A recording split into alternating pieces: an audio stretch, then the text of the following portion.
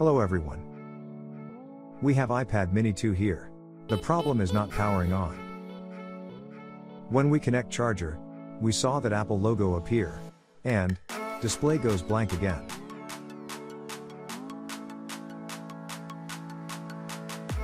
Let's disassemble the motherboard for diagnosis.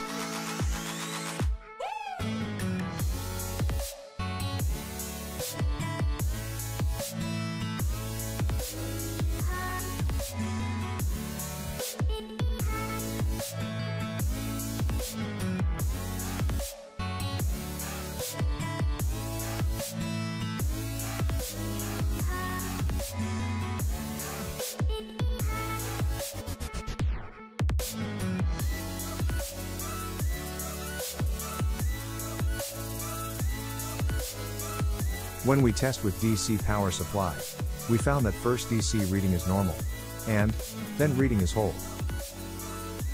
It can be judged the problem is in U2 IC. You can change the IC or first try to reball or shake the U2 IC. Now assemble the device.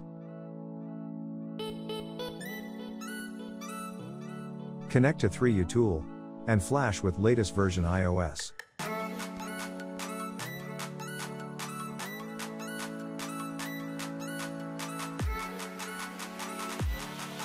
Now as you can see iPad boots up normally.